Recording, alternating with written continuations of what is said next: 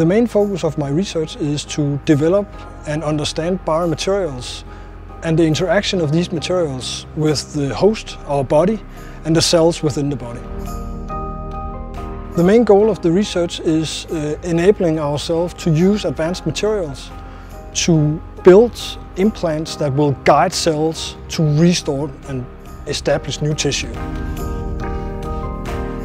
In our research, 3D printing is essential because it enables us to tailor biomaterials to either a specific patient or a specific cell type. The animation shows the interaction between the cell and the biomaterial. The cell is located in the middle of a large pore and stretches its arms into the material. This technology might be disruptive. If we can understand how cells and materials interact, we can exploit how cells build tissues and how cells build new materials. And this will open up new possibilities for us to engineer new materials.